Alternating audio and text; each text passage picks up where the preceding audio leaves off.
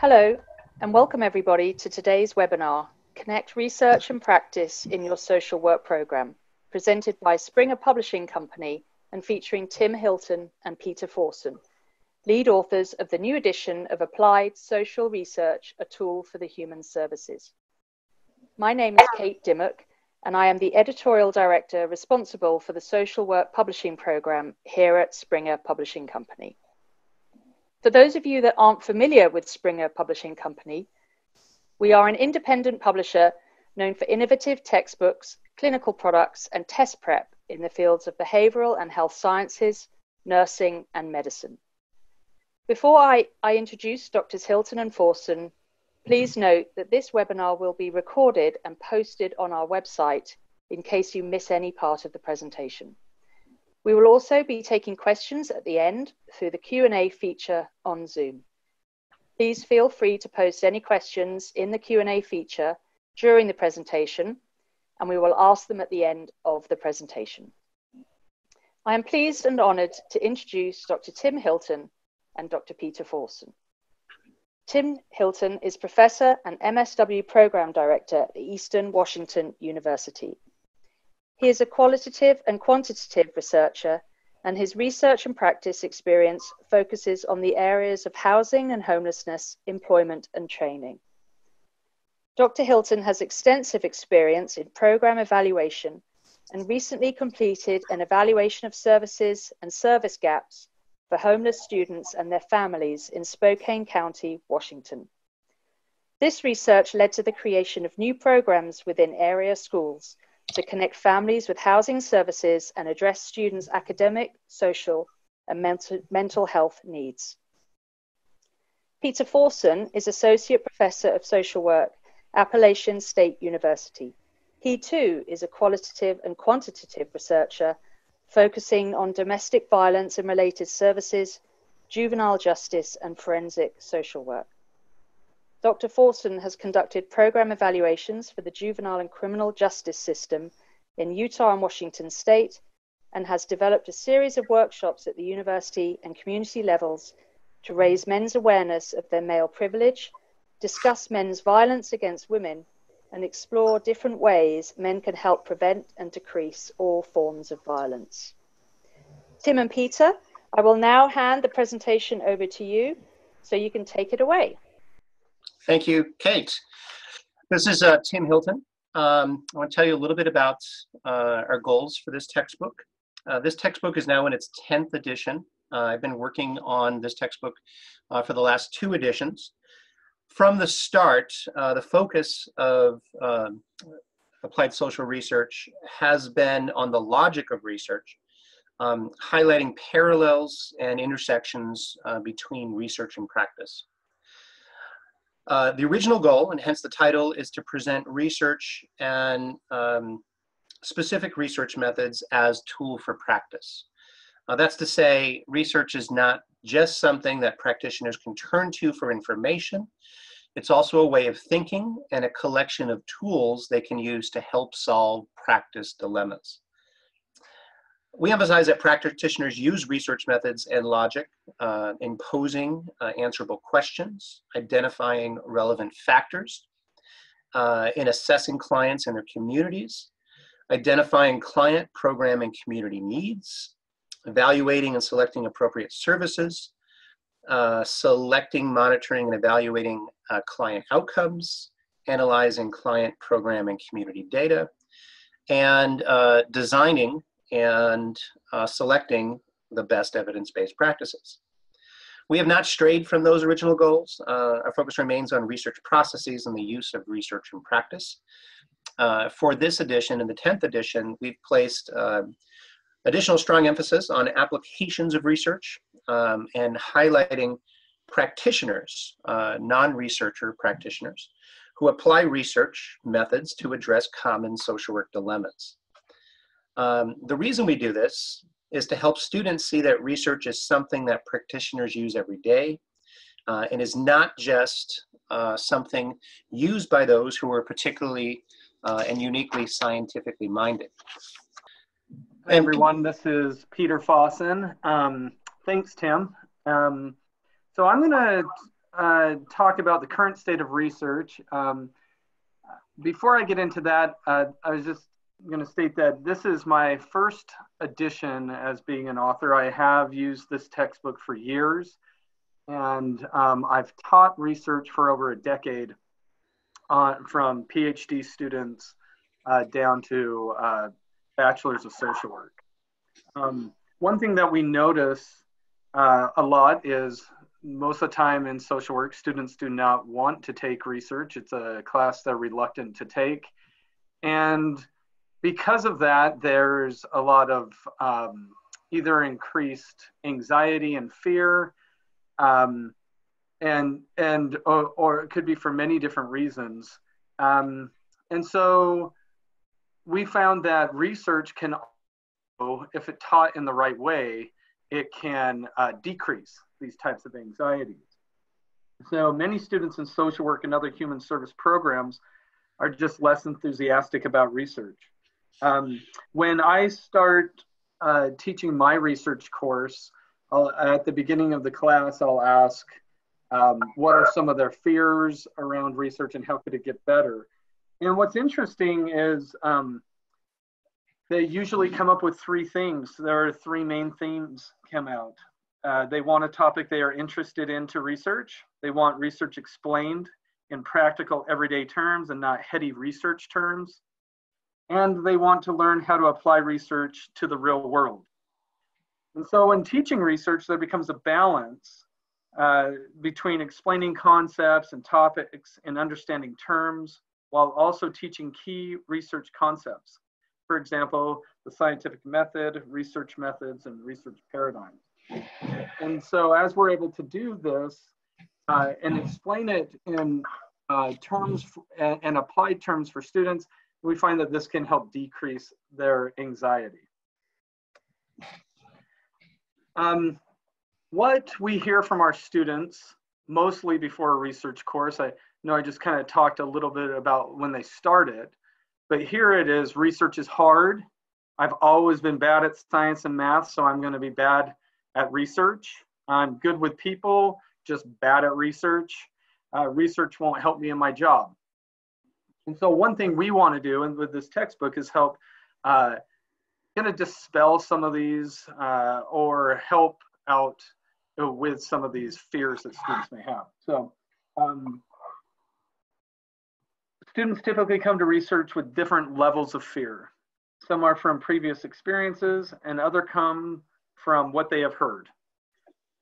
I teach research from an applied perspective, and that's the perspective of this textbook, and continually tie the concepts back to my research. This gives students concrete examples of how research can be applied and look in the real world.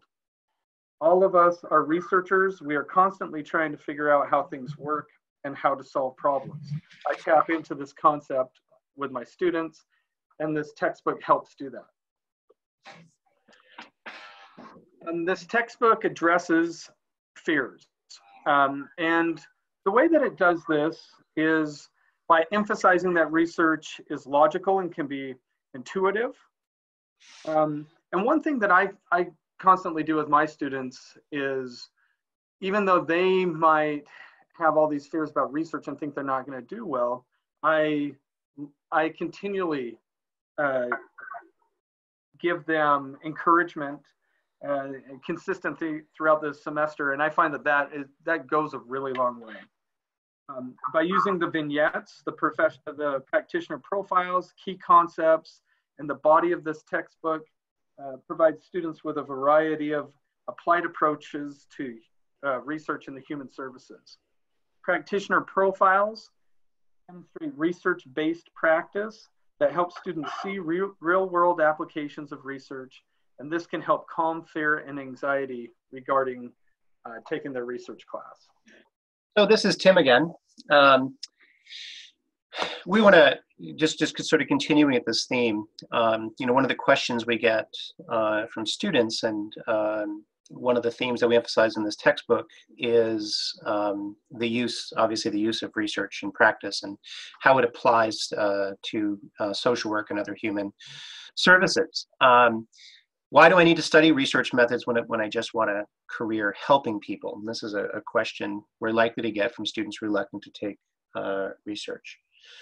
Well, in my first lecture of any research course, and one of the themes that we emphasize at the beginning of the textbook is the idea that social work can be and should be based on evidence and follow scientific principle, right? If we don't rely on evidence to shape our services, we're merely guessing about what works and what does not work, right? We stress the need for practitioners to critically examine their programs and their services to ask whether practices are effective. And we emphasize that this should not just be left to the few of us who enjoy research, science and math. It isn't just something for directors and administrators. It should also be a prominent theme for direct practitioners. Our clients and our communities are unique, right? We emphasize that what works in one situation may not work in all situations. And so that requires a critical evaluation, right? And being a good consumer of research. So we need to have the ability to critically examine and consider our own work, right? With our clients and in our communities, we need to ask, is this working? What is missing? And what can I do to improve outcomes? We also emphasize that being a good researcher isn't just important for effective practice, but it's also a necessary component of ethical social work. Obviously, when clients come to us, they're hoping for positive outcomes. If we're not critically examining what we're doing and delivering the most effective outcomes, we are not fully committed to our clients, and that is obviously an ethical consideration. So we emphasize that as well in our text. We mentioned earlier that one of the new highlights of this text is further emphasis on practitioners in practice. So we conducted a series of interviews with practitioners who use research in their everyday practice. And I want to share just one of them. One of our interviews was a former student of mine who graduated 3 years ago, and she is a program manager with an agency in Spokane called Volunteers of America, and she is working in their Housing First program. We highlight Rayanne in a practitioner profile included in our evaluation research chapter. In our interview, Rayanne describes herself as having little interest in research until recently, but has demonstrated she also demonstrates a keen awareness of research concepts and methods. You know, for example, she describes the need to critically evaluate surveys and scales. The Housing First programs around the country are using a vulnerability index scale to prioritize which clients receive housing with limited housing supply. And this scale is known as the Vulnerability Index Service Prioritization Decision Assistance Tool, which is a mouthful. And Rayanne explains what the tool is and what it does and what it doesn't do. And here's a quote from her. She says, "I've looked closely at these measurement tools and have a good understanding of how each question contributes to overall scores. I'm not sure it really does a good job of measuring vulnerability. That's why I've said it really seems to measure cost to communities of homelessness more than personal vulnerabilities of clients. I think that is what researchers said was an issue of measurement validity. To me, it's more about who gets services and who does not." So, I mean, here's a quote that really demonstrates a keen awareness of concepts like measurement validity. Later on, she explains the importance of keeping accurate program data and presenting this data to landlords. In her program, she is constantly doing outreach to landlords to try to create housing opportunities for her clients. She writes, we've recently developed a fact sheet with data from our program that shows our success across the entire program. It shows how many clients have entered housing and what percentage have remained. We include demographic data about clients and their disabilities. We also include number of violations and damages created. We let them know that this program can be successful for people with significant challenges. This is much more powerful than just creating one basic and sappy story showing that everything is great once a person is in housing. Landlords feel secure about the program when they see data. They feel better about leasing to us. So I include this here in this presentation just to give you an example of our practitioner profiles. And, from a self-described research novice and somebody who has little research, she's able to demonstrate that with some knowledge, she can use research to develop some pretty sophisticated research tools, to use some pretty sophisticated research tools to actually solve a dilemma. Hi, this is Peter again. I'm going to talk about another practitioner profile, one that I interviewed. And I found that this was a pretty amazing process to go through and to be able to interview different professionals. And Kristen Harmon is the one that I've highlighted here. When this was recorded for the textbook, she had been a social worker, practicing social worker for 25 years as a medical social worker at Appalachian Healthcare. Now she's in her 26th year, and her practitioner profile is featured in chapter 15. One thing that she mentioned was that she really did not want to take a research class. She didn't think it was going to be helpful or useful at all to her once she got out into the real field of social work. And so she mentions she was someone who never thought she would use research in social work practice. She describes herself as someone who uses research on a daily basis through assessing clients. She also discusses how quantitative research in practice looked at trends in client outcomes. That was one thing that she definitely used as quantitative, looking at these trends. But the main research she used is qualitative research, and that was through assessing her clients. And so here I'm going to talk a little bit about some of the things specifically that she brought up in her interview. Collecting information from clients while interviewing them is the best way to learn about their unique lived experience while connecting the dots between specific needs and the best resources available for that specific client. Through qualitative research, she was able to see where the gaps in clients' needs and services are and how she can better assist those needs. No assessment is the same. The use of investigative qualitative research provides her a genuine understanding of her client's needs and experiences and allows her to use the most optimal and effective treatment specific to her clients. So for Kristen, she's obviously not doing grounded theory and hard qualitative research, but what she is doing is something that social workers are doing all over the country and world, and that is using the assessments from clients and pulling the themes out to address specific needs. And I think that this is a very common, her example is something very common that many of our students will experience. This is Tim again. I'm going to talk a little bit about the general overview of the textbook by chapter. The flow of the textbook is similar to many research texts. It begins with an overview of research and relationships between research and social work and other human services practice. It addresses research ethics, covers identifying research problems, and creating research questions. We then move on to measurement and sampling. We also cover evaluation research and offer many examples of evaluation research, while highlighting differences and similarities between evaluation research and other research. We also include a chapter on scaling, 2 chapters on data analysis, quantitative data analysis, and an additional chapter on qualitative data analysis. The final chapter covers grant proposal and report writing.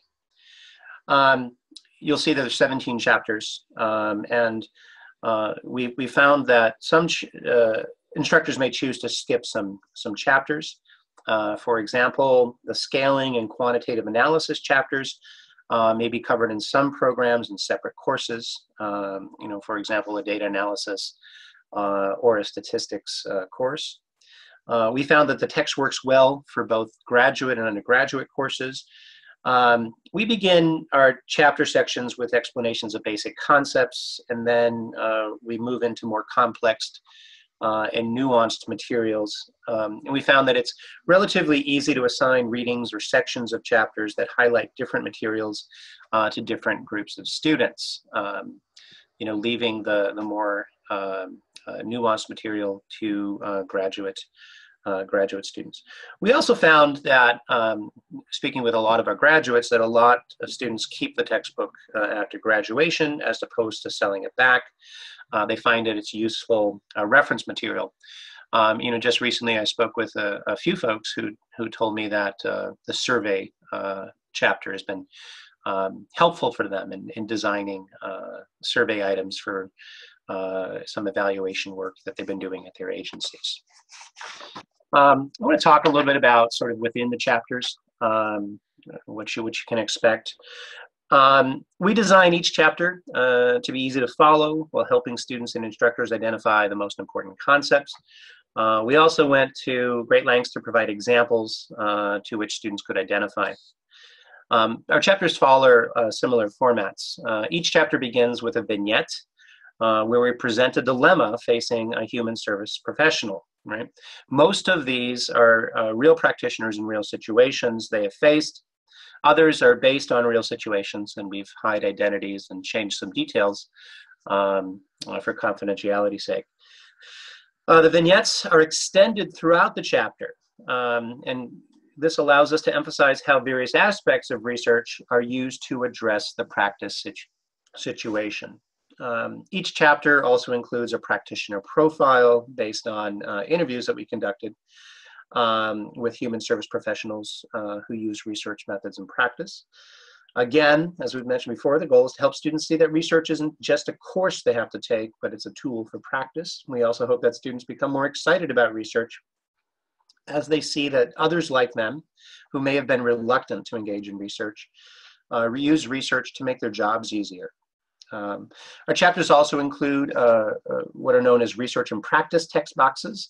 Again, these highlight practitioners and agencies using research to address practice dilemmas. Toward the end of each chapter, we include chapter summaries, which are organized as main points. We have a list of key terms for review, which students find helpful. We have a list of questions designed to promote critical thinking. These are organized as essay questions or discussion prompts. We also include questions designed to evaluate students' competencies based on the 2015 Council of Social Work Education EPAS, or Educational Priorities and Accreditation Standards. Each of the chapters also includes a 10-item self-assessment quiz, multiple choice questions for students to evaluate their own learning. And then finally, at the end, we present suggestions for further reading and a reference list that includes both newer research materials and some of the research classics. Just a few additional features of the textbook. Are those who adopt our textbook will have access to PowerPoint lectures for each chapter, as well as test bank questions, which are organized by chapter. These include multiple choice questions, short answers, and essay questions. At the end of each chapter, we present, again, extensive further reading suggestions organized by chapter subject. As I said before, these include some of the research classics as well as new materials. We also present extensive indices and reference lists at the end of each chapter, which may be helpful for students conducting individual research projects or instructors who are engaged in their own research as well. I want to focus just a little bit on Council of Social Work Education, because I know a lot of program directors and instructors are interested in how textbooks can help them overcome accreditation hurdles. It's a useful research. The textbook is useful for program directors and individual instructors who are searching for ideas of how to evaluate social work competencies. As with most text, the main focus is on competency 4, which is the practice-informed research and research-informed practice competency.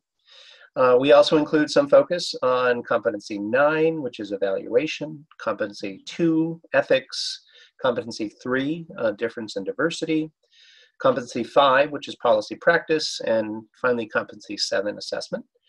At the end of each chapter, we include an evaluating competency feature.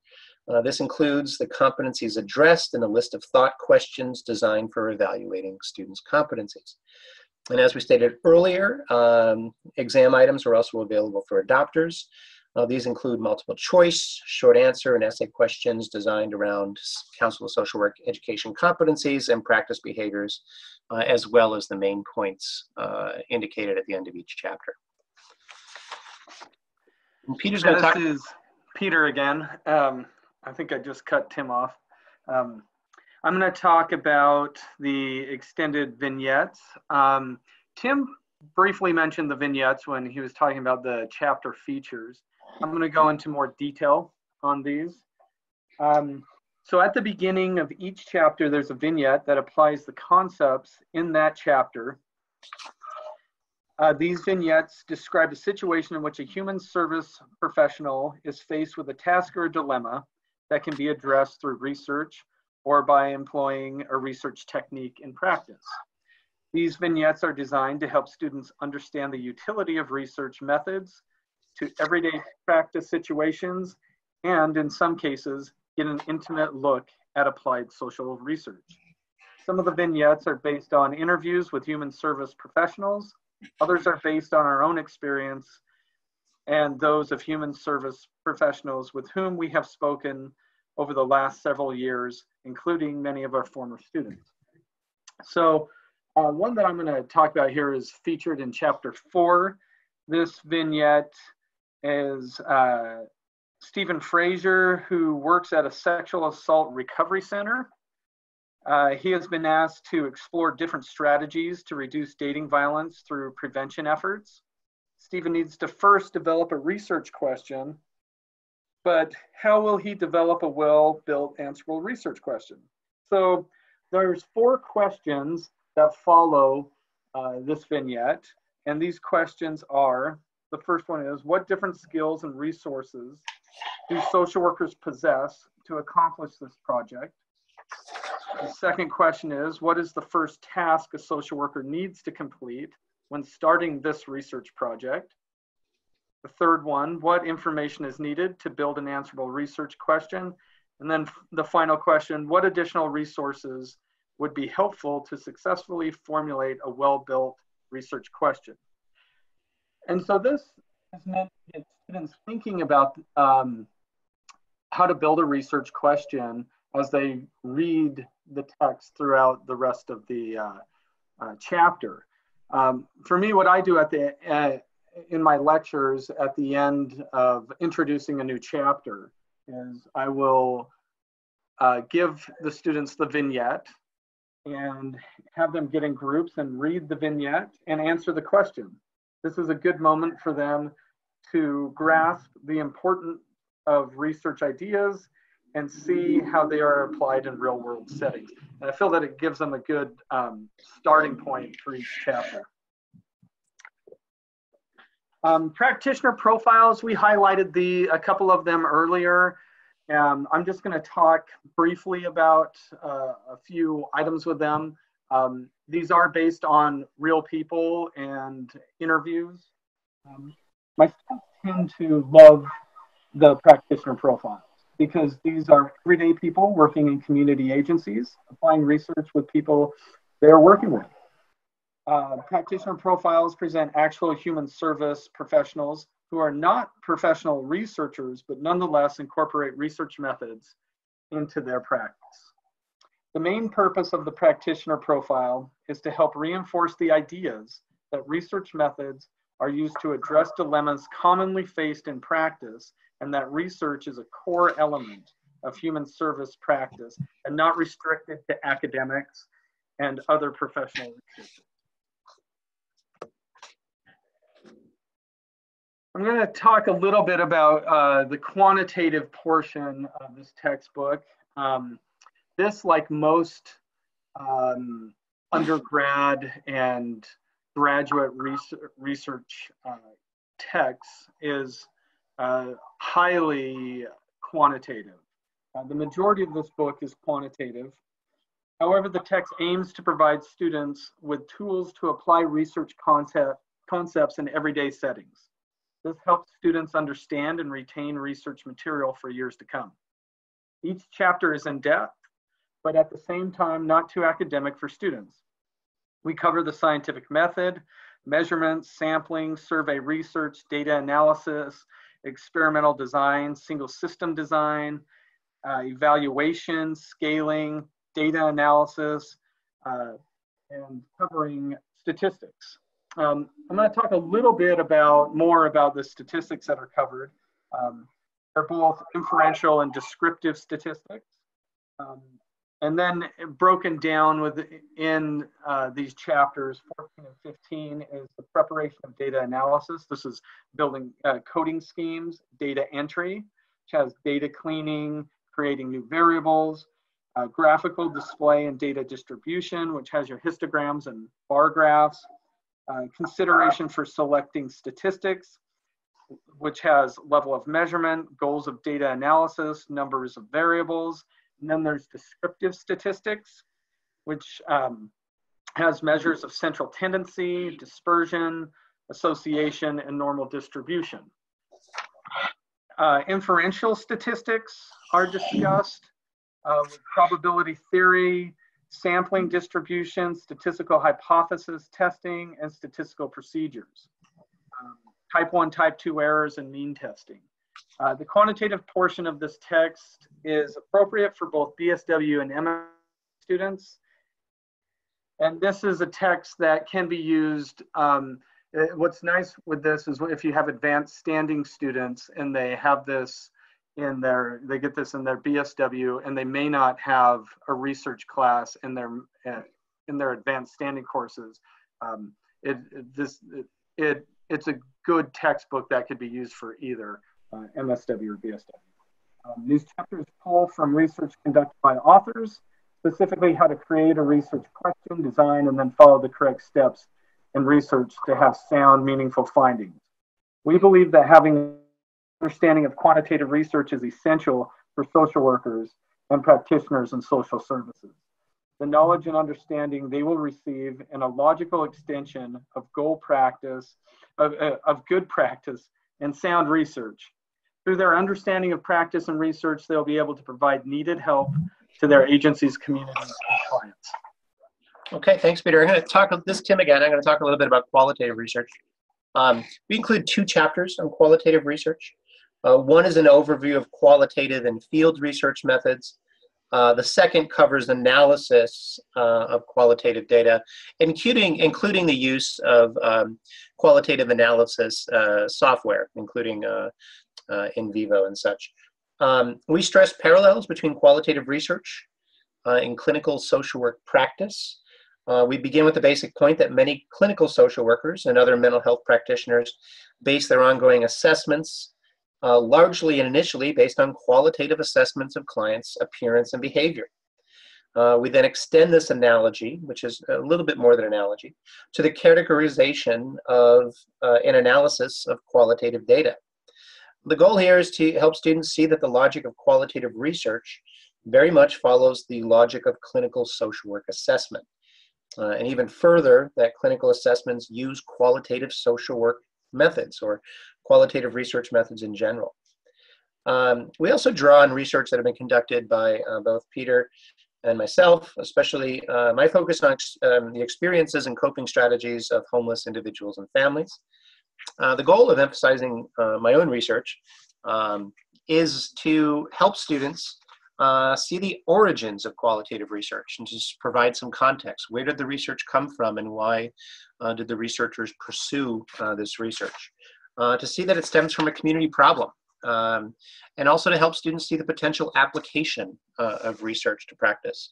So telling the story of research, not just as a publication, but also to say, here's where the research came from, and here's what a community or a group of people or practitioners have done with this research to shape the services. And we find that that's something that students tend to like a lot. You know, I mentioned sort of the use of our own qualitative research in the textbook. Just to highlight a little bit more of our own research included in the textbook. I've included some of my own research as examples. Again, the value here is context, highlighting how research emerged from community dilemmas and how questions, designs, and the analyses proceeded. Some of the examples include research on homeless individuals' survival strategies, peer and family relationships among the homeless, parenting and homelessness, how folks parent while homeless, applied community research on homelessness prevention, evaluation of school-based services targeting homeless services. I also provide some examples pertaining to the evaluation of career-based services for youth in rural areas. Okay, this is Peter again. I'm similar to Tim with this on including my own research and the importance of it. One thing that I find by having my own research in the text is I can talk to my students about what takes place outside of that actual research project, like all the other elements that go into it that you really need social work skills for. And I find that this becomes extremely helpful for my students. On specifics, I provide examples of my research on sexual assault prevention, domestic violence treatment for offenders. I provide an example pertaining to evaluation of these types of programs. As my research focuses on teen dating violence, partner violence, dating violence prevention, improving partner violence interventions, reproductive coercion, rural social work, and healthy masculinities. So I'm going to talk here just a little bit about what students will get from the text. So we've talked actually quite a bit about this, how they'll get this research to practice understanding, applied research methods and logic. Some of the things that we haven't talked too much about at this point are how they'll get a deeper understanding of ethical considerations of evidence-based practice. One ethic that social workers are charged with is to do the least amount of harm. By understanding how to conduct and evaluate research, students will be able to effectively evaluate clients' level of harm. Program evaluation is an excellent example. Many programs may not know how well their program is at accomplishing its goal or goals. Evaluating the program will help them gain a further understanding if the program is helping clients and how well, or if the program may be harming clients and how they can take appropriate measures to improve that. As far as reference material for research skills and techniques, students will learn the entire research process, from learning how to build a well-built answerable question, how to determine the appropriate research design to use and why, how to prepare data, how to analyze data, and how to report findings. Students will become excellent assets to their agencies when they have these skills. And the final one, the appreciation that research is part of what we as practitioners do. When students work on research projects from start to finish, they're able to increase their understanding of not only how to conduct research, but gain a further appreciation for science. When students understand scientific concepts like the scientific method, the world looks much different to them. Suddenly, daily events are not just magical, There is a reason and phenomenon behind these events. Good. This is Tim. I'm going to talk a little bit about, from a faculty perspective, what faculty will get from this. I've personally used this textbook several times. I like it because it's well organized and students like it and actually read it. It builds on students' intuitive knowledge of the world without assuming prior knowledge of research. I think the examples are probably the highlight, countless examples and in-depth scenarios as well. These applications help students better understand research concepts and allow them to see their utility to practice. Again, just thinking back to our practitioner profiles, I mean, the goal there was to highlight people who didn't like research, but then to show how they're able to use rather sophisticated research methods to solve a real-world problem. The idea is to help students see that they do have the knowledge, they do have the skills, and they're able to better see that when they see this in a practice context. It can be used in teaching students at various levels, includes the basics, but also provides more in-depth coverage of technical aspects of research. It's user-friendly. It doesn't assume previous knowledge. It uses common language.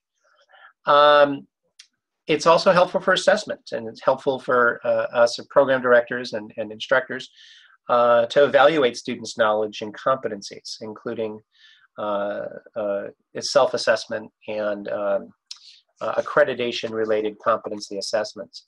And again, it provides some test bank questions and PowerPoints, which are very easy to follow and well organized. So for the occasions where somebody has a short time to organize a research course, this can relieve some of that stress for faculty.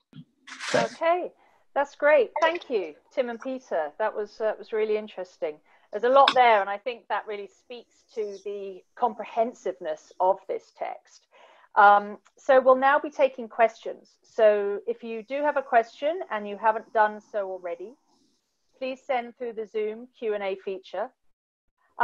We've got a couple of questions in there. One is talking about examples. Early on, I think Tim and Peter, you mentioned about students, they sort of come with a preconceived idea of what research is, but then if they can choose topics, it becomes personal to them.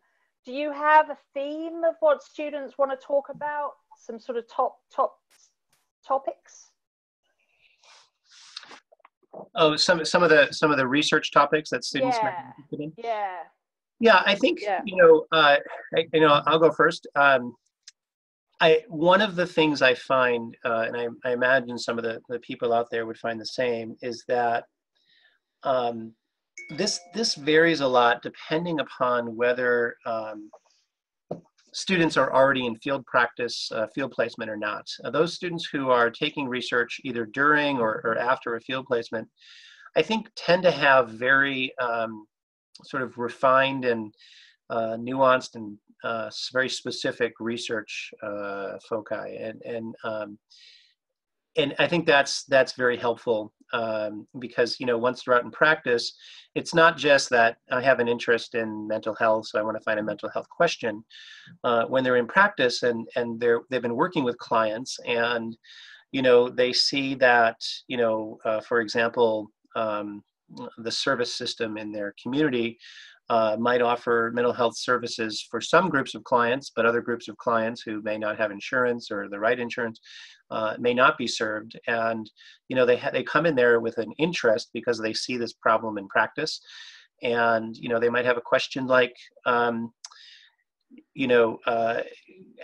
what's the differential responses in our community between clients who are Medicaid eligible and clients who are not Medicaid eligible, and that I think gets them excited about the research project, the process. I think students who are earlier in their social work careers tend to start with something that's more general, like can mental health services be effective at addressing severe depression?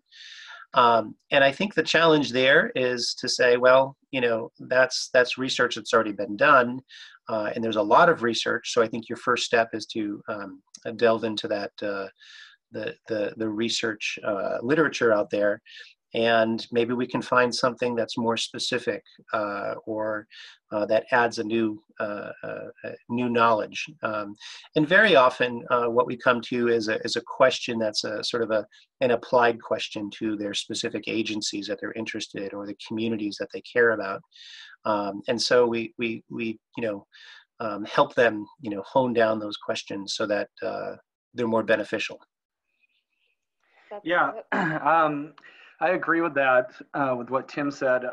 Some other things with my students, talking about my bachelor's students, they have 2 research courses, and their first one is really about learning the basic building blocks of research, and the second one is applying it and actually doing it. And so when they start in my first class, they aren't in a practicum placement yet. So some of the topics Tim was talking about with community, they might not be there as much because they're not in their internship.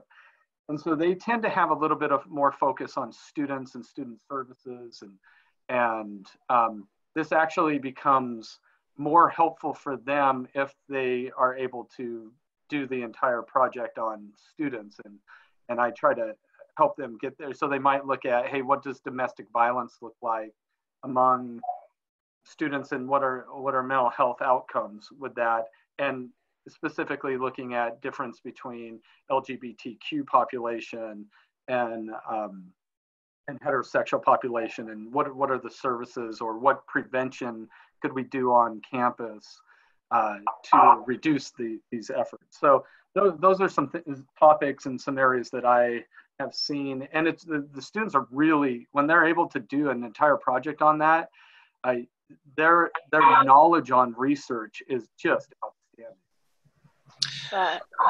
That's really helpful, and I think that ties in with a question that we have from Brenda, which is, first of all, she thanks you for the meaningful presentation, and is it being recorded, and will it be available for later viewing? So yes, Brenda, it will. So all of this discussion is also included in that.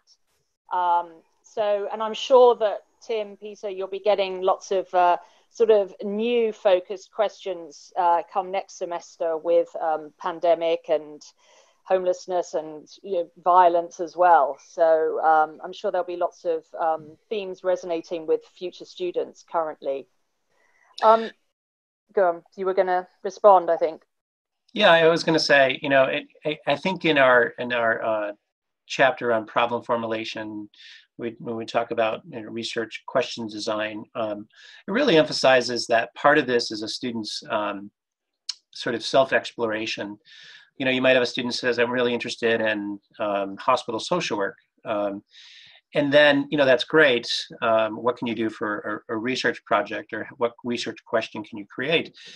But I think, and Peter would probably agree with this, a lot of our questions to students are then, why do you care about hospital social work? And then you get into, a relative or something went to a hospital and, something terrible happened and had this specific condition. And, here is what I wish went better. And then that allows opportunities, I think, for instructors to explore it. Okay, you said something a little bit more interesting there. You're talking about a specific context. You're talking about a specific condition. Let's explore why that went, why this outcome happened. Is it about insurance? And now we have, sort of more interesting and specific variables. And that's one of the things that we try to get students to understand, is that research really comes from an applied practice problem or dilemma. And, I think they go in there thinking nobody's interested in my very specific small world. But then I think what they find is that, no, I think we are interested in your specific small world, because that opens the door to a new contribution to research. Yeah, that's a good point. research question and problem formulation is, for students, most of them have never done it before, and it's a very difficult thing because you have to be specific enough that you're going to answer it, but not too specific that you can't find anything. One thing that I've found, and that we have in this textbook, is it has the acronym of PICO, which stands for Population, Intervention, Comparison, and Outcome. And once the students are able to start thinking about those, okay, what is my population? If I have an intervention, what would I like to do? What would be that comparison intervention? And then what would the outcome be? They've already built in, that has built-in independent and dependent variables without them having to think real hard about, okay, what's my independent variable for this question and what's my dependent variable? It really lessens the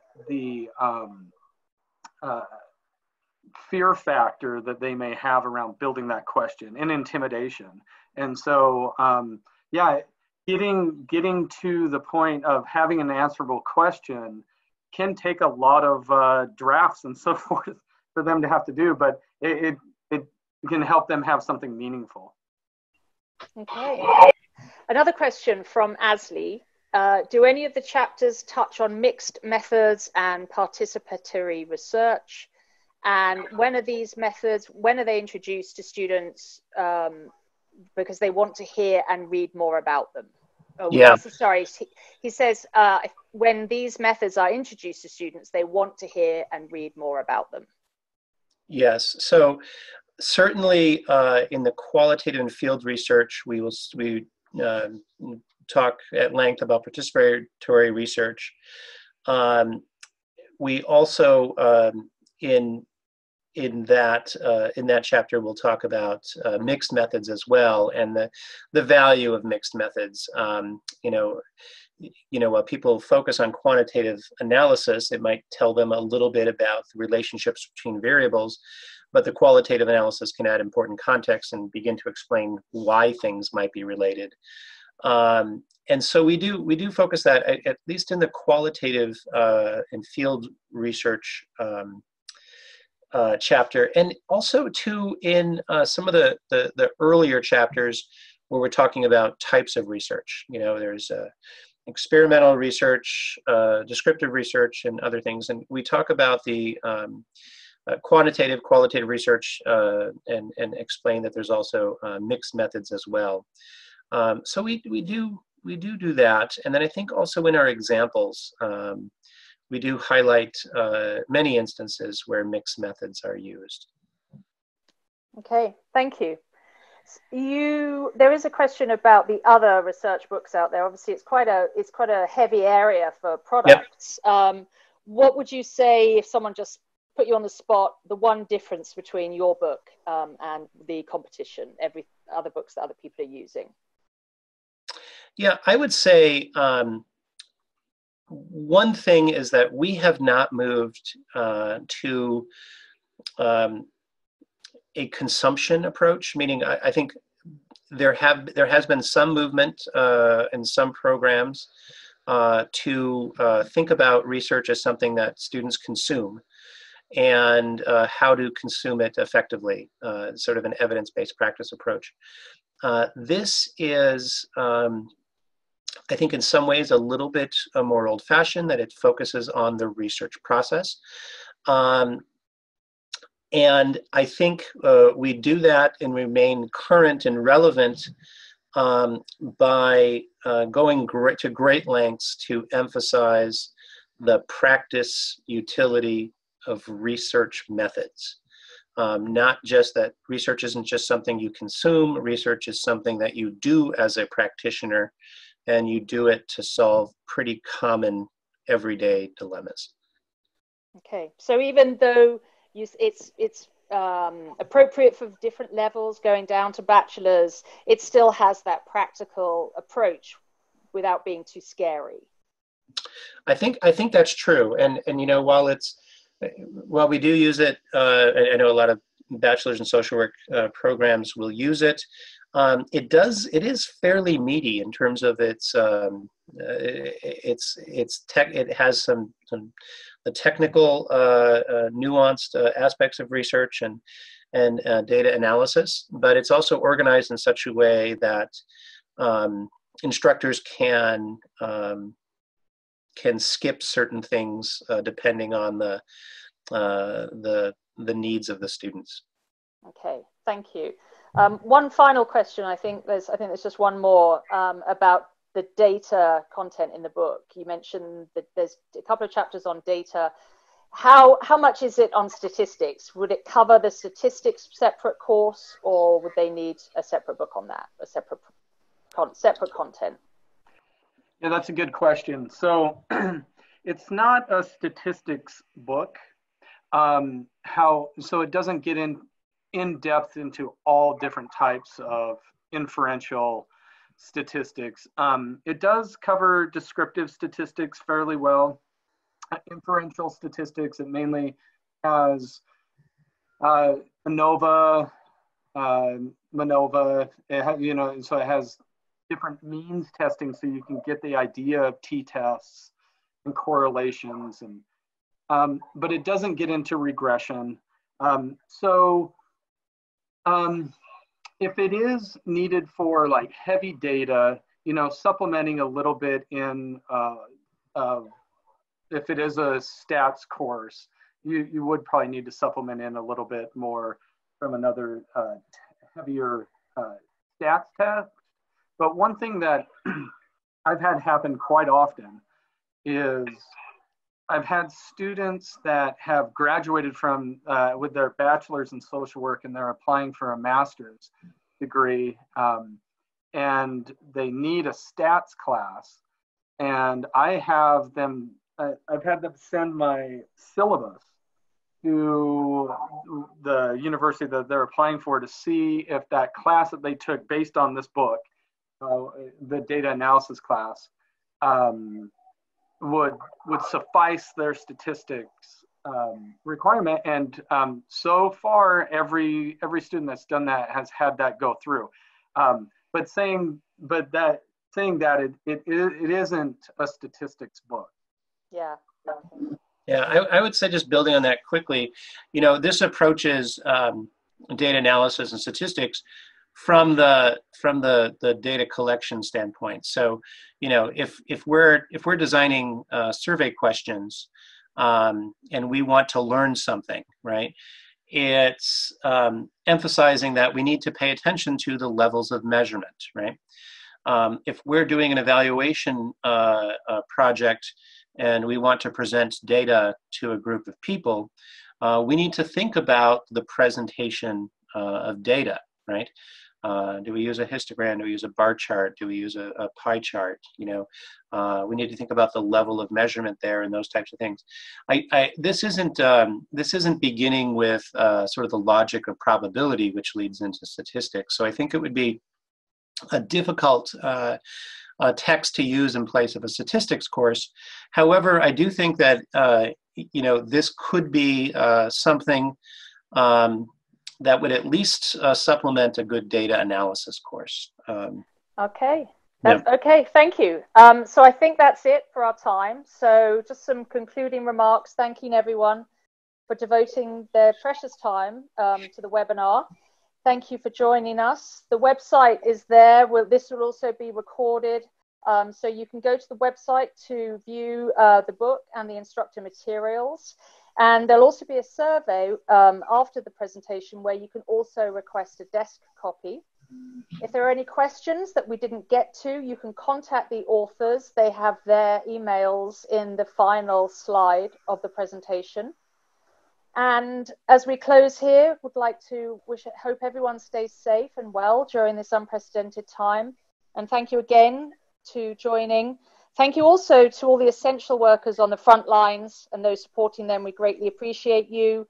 We can get you print copies, desk copies, but it's quicker at the moment to get you an e-copy, and they're readily available. So let us know. And thank you again to Tim and Peter for leading this discussion today.